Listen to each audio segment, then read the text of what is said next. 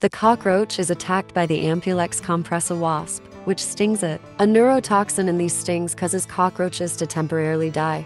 Within the cockroach's body, the wasp deposits its eggs once the sting has rendered it helpless. After that, the eggs hatch into larvae.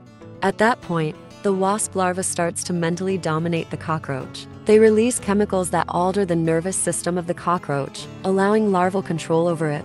Wasp parasitized cockroaches will exhibit peculiar behavior. Cockroaches are forced to move in specific ways by wasp larvae, such as walking in areas that are conducive to their development.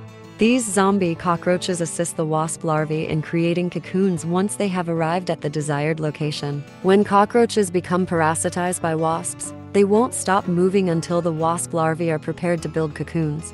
The wasp larvae will pupate inside their cocoon after it has formed and go through the necessary stages of development to become adult wasps.